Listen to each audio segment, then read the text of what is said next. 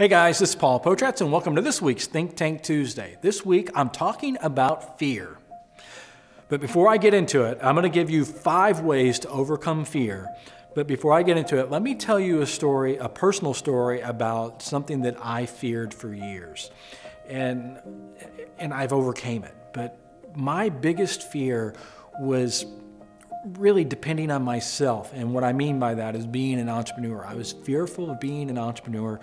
And I worked for a number of people that I actually do know why they got the role that they had as a manager. And that's because of longevity. They were there a very long time and they would show up to work every day, so they were promoted to manager. And these were the type of individuals that was leading the company, leading the corporation, and their whole philosophy of how they would lead others was through fear. That's what they really believed was, if you want more out of somebody, you need to make them scared. And I've got to be honest, I was scared every single day that I went to work. When I would leave in the evening, I was scared every evening if I was going to have a job that evening or if I was going to be called to the office. But let me be very clear about something. I was the top performer, but I was always fearful that they would fire me, break up my list, and give it to new people because they were able to pay them less and not pay them the type of commissions that I was making. I can relate to a lot of you guys that you're just wondering, am I going to lose my job because you have a manager that rules by fear?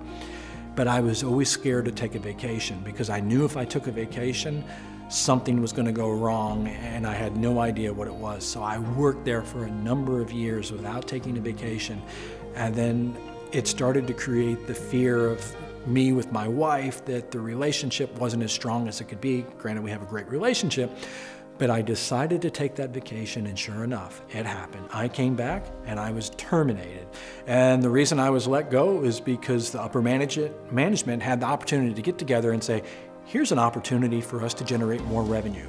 Paul has the sales team in place, they're trained, they're generating a lot of revenue, so now we can let him go because his pay structure is allowing him to make more money than we want to pay. Well, I got to be honest, that was the best thing that ever happened to me by them letting me go.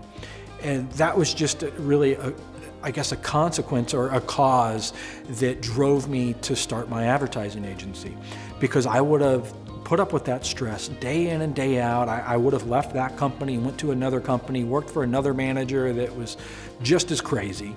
And I would have had that stress. I probably would have dropped dead of a heart attack at 50 or whatever it is, but it forced me to do something.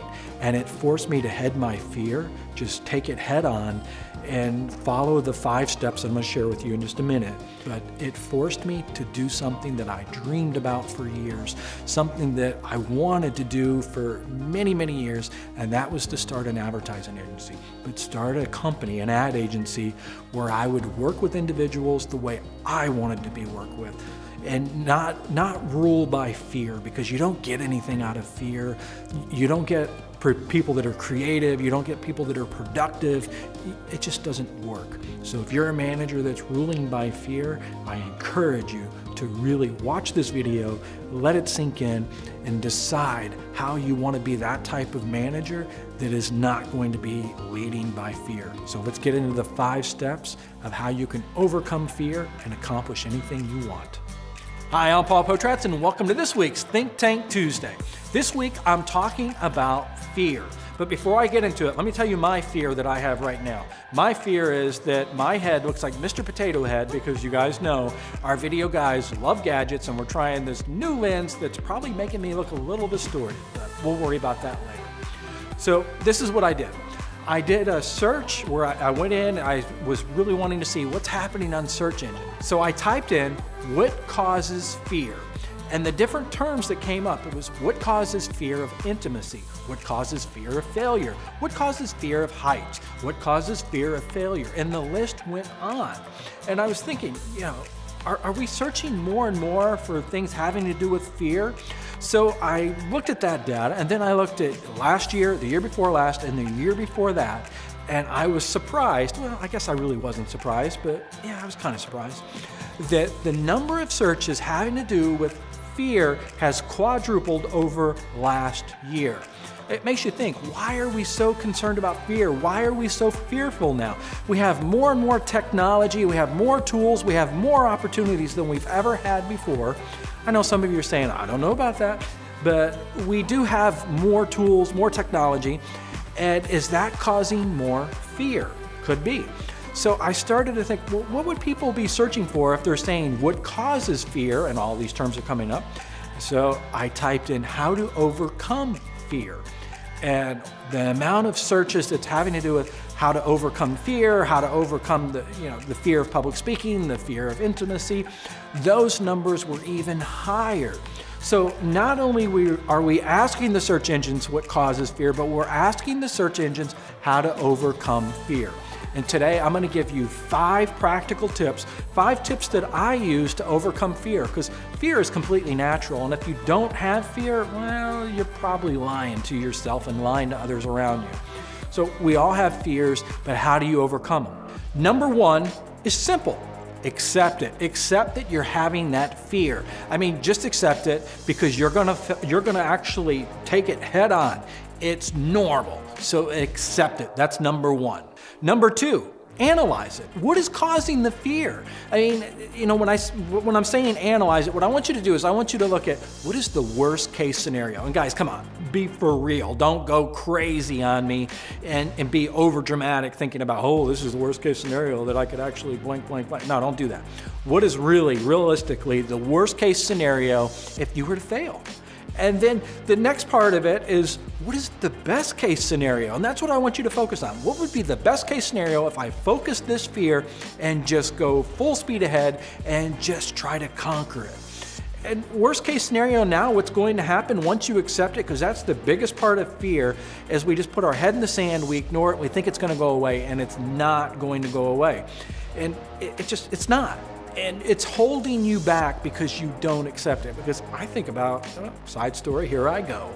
But years ago, I mean, I had the fear of, meeting people. I'm really an introvert, and I was fearful of meeting others. And I remember that day, boy, I probably shouldn't tell you this because Christy's going to be a little ashamed of me, but I'm going to tell you anyway, that there was this Chevy Chevette driving through a mall parking lot, and I started hollering for that car to stop, which of course, that is my wife. I had no idea what was going to happen, but I was able to build up my courage because there was a friend there and I was trying to showboat from him. Don't act like you've never done it, okay?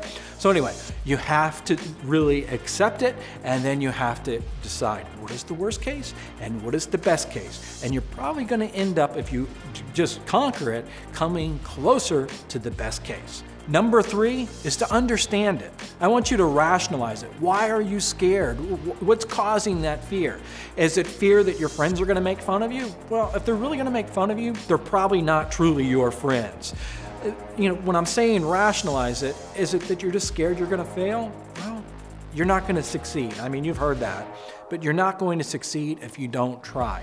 So again, just rationalize it. Understand it by saying, okay, what exactly is causing this fear? It's fear that I'm going to be judged. It's fear I'm going to be criticized. It's fear I'm going to fail. Well, that's all temporary and it's not painful. You're not going to die from it, well, unless you're trying to overcome something really crazy. Number 4, and you're going to find this kind of crazy and kind of odd, but I want you to become an actor. I want you to become an actress, and you are going for your star role. And I mean, think about it. However you have to do that, you have to have, I'm not going to say out-of-body experience, but yeah, I guess I just did say it. So you want to become an actor, and it just makes it easy. I hope you can understand what I'm saying with that, but when I get on stage, and even when I do these videos, I have to become an actor. Do the same thing. It makes you feel easier at what you're doing, what you're going to accomplish, and it really allows you to go all out. So let me give you really a case, a scenario more or less, that my fear of public speaking, I've always been scared of public speaking, as many of you have, probably, hopefully. And what I do when I get on stage is I become someone else. And it sounds weird, but you get my point. So I'm like, okay, I'm an actor. I'm going to be on stage and I'm going to go all out, because we've all seen those individuals that will get on stage that you go to a conference and you're like, oh my gosh, they're so boring. They're killing me. So when I get on stage, I have to take my energy up. I have to take my excitement up, just like when I get on camera. Just take it up and just understand that the people in the audience want to see you succeed. They don't want to be bored to tears. So that's where the actor or the actress part comes in play. I could go on about this for hours, but you get my point. Number 5, which is I'm not gonna say it's the most important, but it's very important because now you overcame that fear, you became the actor, you analyzed it, you just decided to go for it. Now it's analyzing it at the end. Now you've accomplished it. What happened? Did you die? No, you didn't die. Did you get hurt? No, you probably didn't get hurt. Did you succeed? Yeah, you probably came pretty close to succeeding because you decided to do it. Now that where you analyzed it, I want you to write it down. I want you to write down what were the pros, what were the cons, what happened, what was the outcome. And then right below that, write, well, if I didn't do it, what would have happened? Now you can use that piece of wisdom, that success, to start to overcome more things. So when things face you, when things come your way that causes you to kind of go, oh, that makes my stomach hurt, I feel that tightness in my chest, or oh, it gives me a headache, now you know I have the confidence to overcome it. So it's very important that you use that and you continue to just check these things off. So every week what I want you doing is checking off those things that you're fearful. Whether it's your personal life, whether it's your business life, I mean, it can be anything. It could be the way you're raising your children. It could be anything. So there you go. My 5 tips to overcoming fear. And I'll see you next week.